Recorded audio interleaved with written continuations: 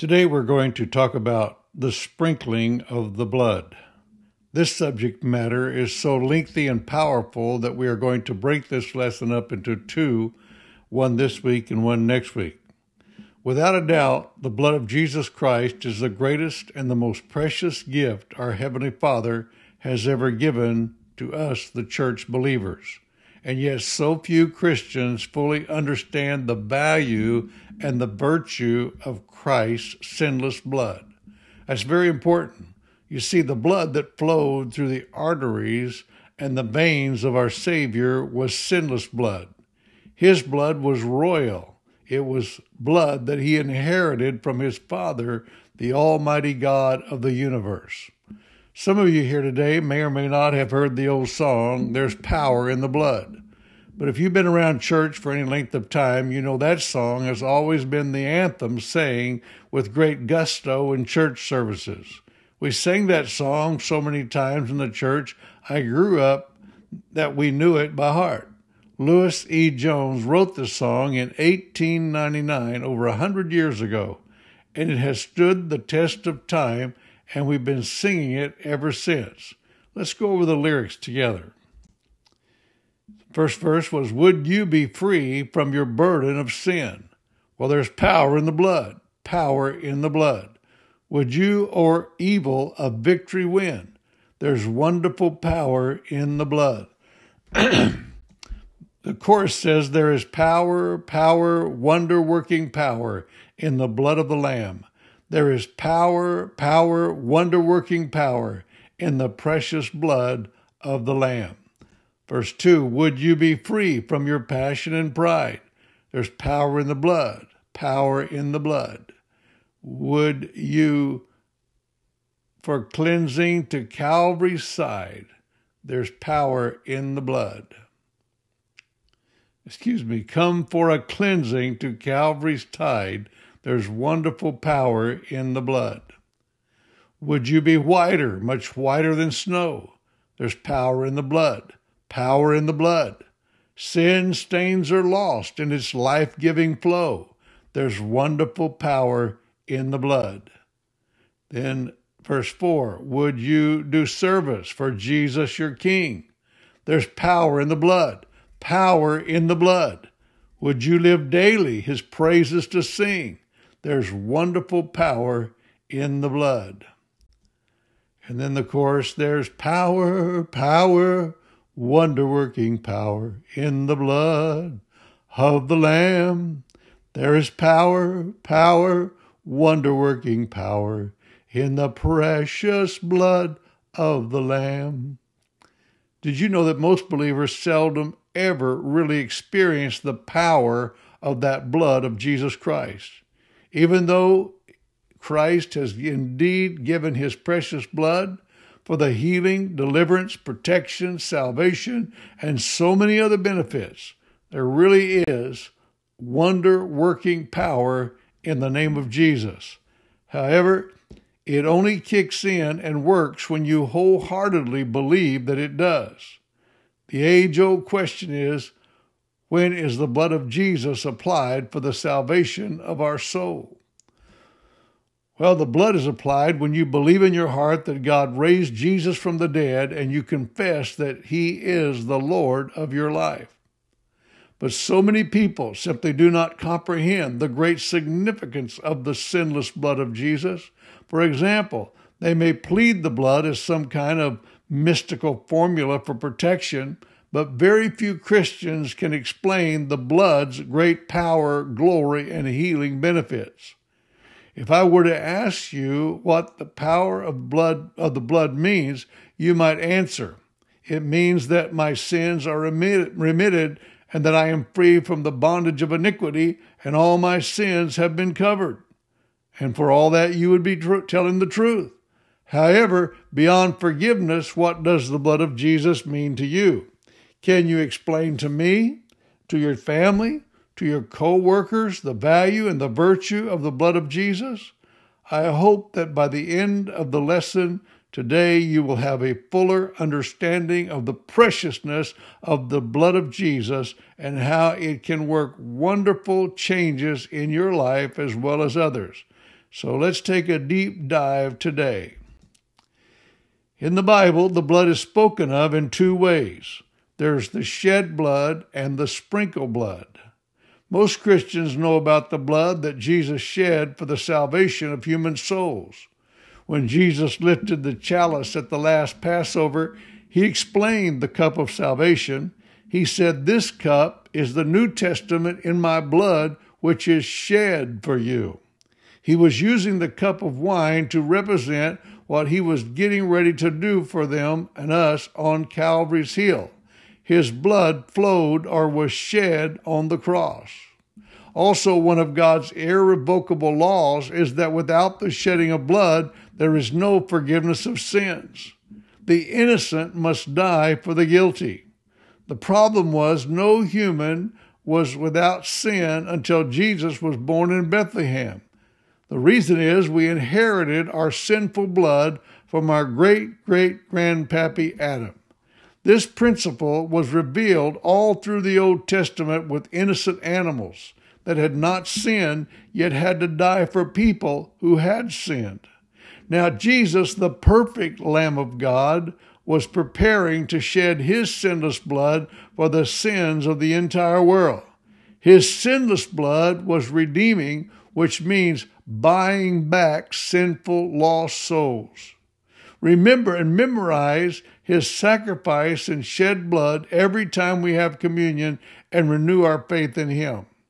But that's the limit of most Christians' knowledge of Jesus' blood. We know only about the blood being shed for us, but there is more. His blood was also sprinkled for us. The Bible says,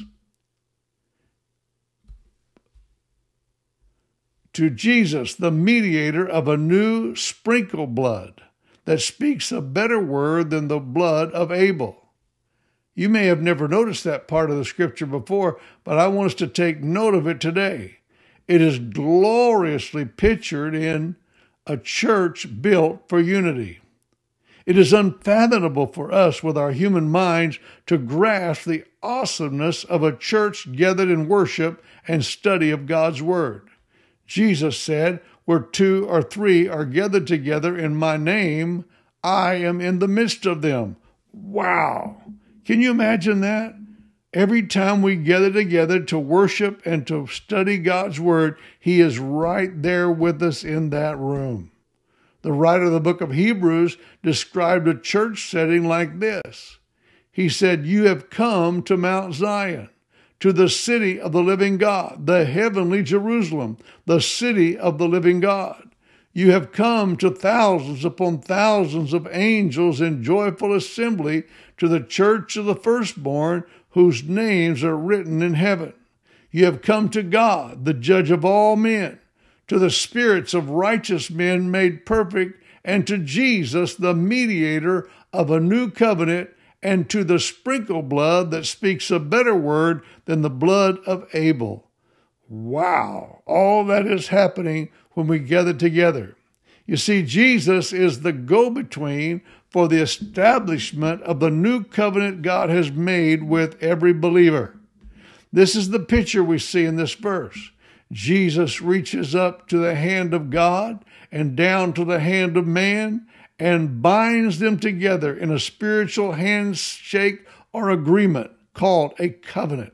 This new covenant is confirmed by the blood of Christ sprinkled upon our conscience, as the blood of the sacrifice was sprinkled upon the altar of sacrifice as atonement for sin. The shed blood of Christ pacifies God, and the sprinkled blood purifies the conscience of the believer. The sprinkled blood of Christ is speaking blood, and it speaks better things than that of Abel. It speaks to God on behalf of sinners. It pleads not for vengeance, as the blood of Abel did on him who shed it, but for mercy. Remember the story of Cain and Abel? Abel's blood, after Cain had killed him, cried out for somebody to pay. But Christ's blood, after he died, cries out, somebody has already paid. The sprinkled blood speaks to sinners for God. It speaks pardon to their sins, peace to their souls, and it calls all of us to the strictest obedience and the highest love and thankfulness. It speaks not from the ground as the blood of Abel, but it speaks from heavenly places where Jesus ever lives, always speaking, always making intercession for our souls. Another thing I want you to notice is that according to the text, the sprinkled blood is the voice of the new dispensation of grace. Observe that on Mount Sinai there was the bombastic voice of God, which voice they heard that was so boisterous that it scared them half to death. They said to Moses, "Speak to us yourself, and we will listen, but let not God speak to us, or we will die." Now we come to this new grace dispensation. The grace dispensation that we live in today, where people are always looking for an audible voice from heaven, and most of the time, thank God, it does not come. If it did, it would scare you to death. However, because we can't hear the audible voice of God, we get discouraged. We do not understand that the voice of God today is not like the voice of someone standing in front of you speaking. It is the sprinkled blood, God's word, that is constantly speaking. So listen closely to the voice of the gospel. It is not the voice of a trumpet, nor the voice of words spoken in terrible majesty, but it is the blood of Jesus Christ, the Word, who forever speaks from His eternal holy word we call the Bible, and assuredly there is no sound more piercing, more powerful, more potent, more prevailing than the precious sprinkled blood of Jesus Christ that speaks to us from His holy word. Isaiah 66:5 says, "Hear the word of the Lord, you who tremble at His word." Yes, He's always speaking, but when we seek for relationship with Him, He opens our heart, our mind, will, and emotions. In other words, our soul, to all that He is. He is willing to open our ears and our entire being to the sound of His voice. Jesus said, "I am the good shepherd. I know my own sheep, and they know me, just as my Father knows me, and I know the Father. So I sacrifice my life for the sheep." His blood is always speaking. I remember when my granddaughter Meadow was little, I used to play with her by flipping a little water in her face. She loved it, and she would start smiling and laughing. I think that's the same way it is with us. We pick up the word, or we hear it preached, and it is like sprinkles of glory that brings a smile to our face and puts a twinkle in our eyes and joy in our hearts. This precious blood speaks better things than that of Abel's blood. Abel's blood cried for justice. The blood of Jesus proclaims freedom, liberty, and deliverance. The Bible is alive. Why? Because blood flows throughout its pages. What is the sprinkled blood saying to us today? I want to sprinkle a little blood from the Bible scriptures on you today. Are you ready for this? Are you ready to get sprinkled? Here's the word. Let it sprinkle you with the blood of Jesus today. Ephesians 1:7, "In whom we have redemption through His blood, the forgiveness of sins according to the riches of His grace." Powerful. 1 Peter 2:24, "Who His own self bare our sins in His own body on the tree, that we, being dead to sins, should live unto righteousness, and by whose stripes you were healed." Now here's a biggie. This is called the Great Exchange. 2 Corinthians 5:21. "He made Him who knew no sin," that's Jesus, He knew no sin, He had sinless blood flowing through His veins, "to be sin on our behalf, so that we might become the righteousness of God in Him." Powerful. The voice of the blood is still speaking. So get your eyes off the man of God and open your mind's eye in the Spirit and see the sprinkled blood spewing out of the mouth of God as He speaks life-changing words to you right out of the Bible. When you come to church, are you ready to get showered? When you read your Bible in your daily devotions, are you ready for God to sprinkle you with love, power, and insight? How many have ever heard the celebrity showman called Gallagher? He's dead now, but when he was alive, he made an enormous amount of money on a tool called the Sledge-O-Matic. People would pay top dollar for front row seats at one of his shows to get showered with smashing watermelons or any other foods that could be smashed all over the place.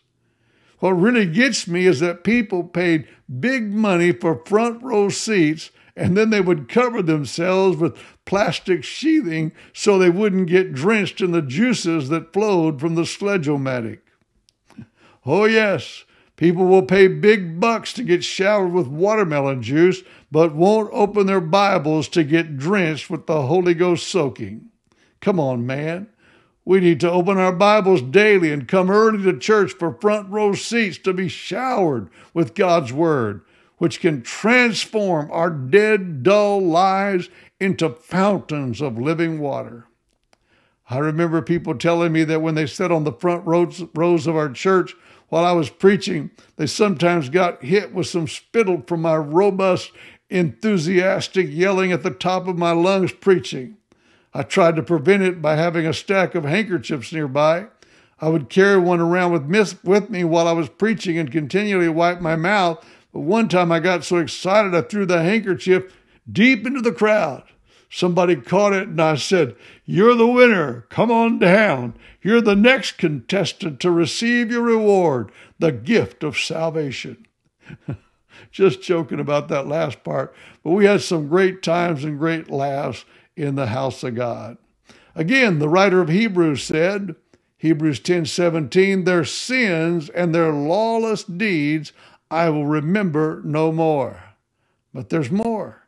He says, "Therefore, brothers, since we have confidence to enter the most holy place by the blood of Jesus, by a new and living way opened for us through the curtain, and that is his body." Now, you ready for this next scripture? This one is really powerful. You need to fasten your seatbelt so you probably won't be able to contain yourself as I read this next scripture. You might have to get up out of your chair and dance a jig for Jesus. Here we go. "And since we have a great priest over the house of God, let us draw near to God with a sincere heart and with full assurance that faith brings, having our hearts sprinkled," notice, our hearts sprinkled, "to cleanse us from what? From a guilty conscience, and having our bodies washed with pure water. Let us hold unswervingly to the hope we profess, for he who promised is faithful." You realize that's what happens every time that we sin? The first thing that Satan gets us to commit a sin or to omit, whichever, and then he gives us a guilty conscience about what we do or don't do. But the Bible teaches us that the sprinkled blood of Jesus is to cleanse us from that guilty conscience. We must remember that we have had our bodies washed with pure water. We have received the baptism of the Holy Spirit, and we're a new creature in Christ Jesus. And we do not have to worry about sin anymore. We have been delivered. Does that give us license to sin? Of course not. But we have been delivered from it when we make a mistake or when we fall. There is power in the name of Jesus and power in the blood of Jesus. Let's read this last verse again from the New Testament, from the New Living Translation of the Bible. It says, "Let us hold tightly." That's the Bible. Hold on to the Bible without wavering. Hold on to God's word so tightly that the devil can't pry your fingers loose. To the hope we affirm. We're constantly telling others about the glorious hope of the believers, for God can be trusted to keep his promises. Hold on to your Bible. Hold on to it with both hands and don't let it go. Read it every day. Take it with you wherever you go, and never let go of the hope and the promises that God has written down in his love letter to us.